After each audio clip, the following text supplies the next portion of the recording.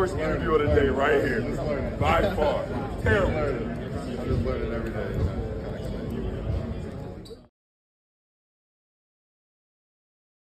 +7 and a rebound there. Is this true? They had the last 8 rebounds. Olivari and again. now Olivari has tied it up at 89. Oh, there's Olivari again. Boy, playing with some emotion, too. He forced a turnover. You know, this was like 2 completely different games, the first half and the second half. Remember this guy right here? Right here, number 41. Homie that took a selfie with LeBron on Lakers Media Day. Y'all remember him? His name is Chris Olivari from Xavier. I ain't gonna lie. I didn't watch a lot of Big East basketball last year. I thought this right here was a creative player. I'm not gonna cap. I apologize, Chris. I wasn't familiar with your game, my brother. My brother in Christ. I didn't know you averaged 19 points last year at Xavier and led the Big East in scoring. I had no earthly idea. I think the Lakers may have found themselves a hidden gem with Chris Olivari. Roll that beautiful beam footage. This is how you make an NBA roster. Look at this guy competing, moving the puppies 94 feet. Rob Pelinka, J.J. Redick. Pay that man. Pay that man. Hurry up and pay this man before the rest of the league finds out. This shit beautiful, bro. This is the definition of making the most of your opportunity. Just look at this kid hustle.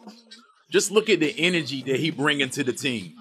We got to have him on the final roster. Rob Pelinka. Don't mess this one up, Rob. He going ISO. He shooting step-back threes. He coming off of pin downs. Just look at the toolbox. Just look at the skill set. Chris Olivari.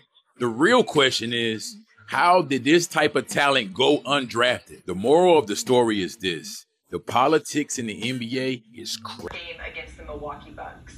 Enter Quincy Olivari, who is on an Exhibit 10 contract with the LA Lakers. He had 11 points and 5 rebounds, including 3 threes in just over 9 minutes in the final frame to lift the Lakers to a win. And I think, so often in the preseason, we can get a little bit jaded to the, let's make a judgment on this trade of the summer, or let's make a trade just by watching the scrimmage.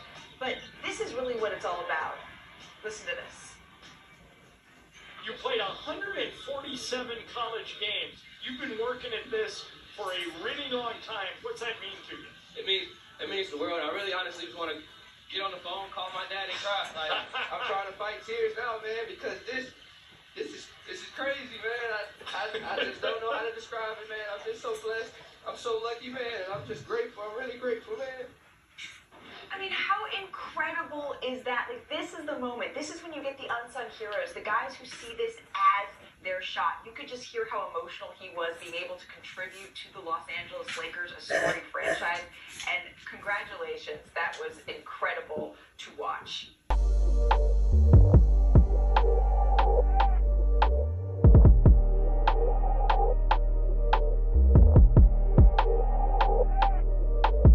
Quincy, first just on the fourth quarter specifically, and you picking up 94 feet, causing turnovers, hitting threes, and as you're seeing the vets get up, what's going through your mind as you're leading that big comeback? Just keep going. Just keep going.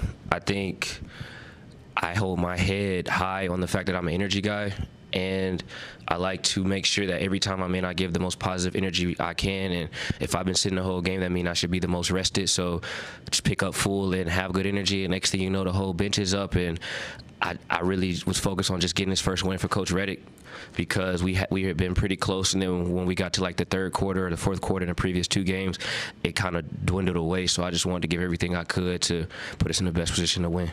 JJ was just telling us that you have a cross-country background. Yes, sir. Talking about kind of the amazing shape that you're in and winning all the drills. Can you just take us through some of that and how that coincided with your basketball career and how you've incorporated it? Yes, sir. My father, when I was 12 years old, we started running with a group around Atlanta. It was called Movers and Pacers. And around that time, I just noticed that came easy to me. It was fun because I was able to run around downtown Atlanta, see all the beautiful buildings, but also spend time with my dad. And we would go every Sunday, and it became fun. And next thing you know, it correlated directly with basketball. I was able to run everywhere. My AAU coach, may he rest in peace, he always said that in order to get a job here in the NBA, I have to be the most in shape.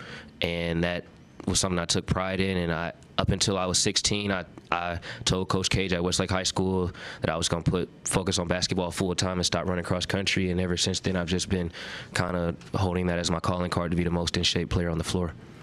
And that we were just talking to Gabe Vincent. He was undrafted out of school, and Dan asked him kind of what it takes. He said it takes everything, to make it. How did having somebody like him and other players on the roster, have you started to take some of that and incorporated that into your own kind of mindset? Yes, sir. I think the biggest thing every vet could say if they came in here is that I ask a lot of questions. I asked Gabe a lot of questions, whether that's his time with the Heat, what is it like playing for Coach Spoelstra, what is Jimmy Butler like, what is the Heat culture like, what did it take for him to get to where he's at, because Coach Emery's brother, Coach Brian, would always say, I can be just like Gabe Vincent. We're about the same size, and I can do the same thing he does, and he's made a career here. So just always coming in here and asking questions. I mean, I have a lot of knowledge, whether that's LeBron, AD, AR, D-Lo, Gabe Vincent. It's just so much knowledge that can be soaked up that I try my best to take advantage of this opportunity. So I don't take what that group did lightly at all. Really impressive.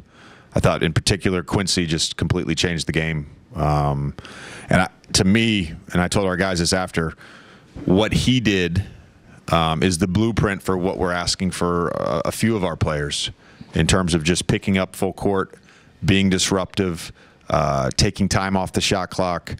I thought he just executed exactly what we want from someone in his position, and we've challenged a number of guys, and they've done it well to varying degrees, but haven't seen it executed that well until tonight with Quincy.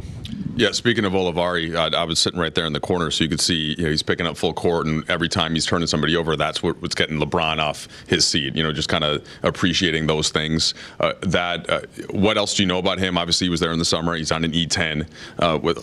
What can you tell us about Quincy and the type of player he is? So he's got a background running cross country, so he's in unbelievable shape at all times.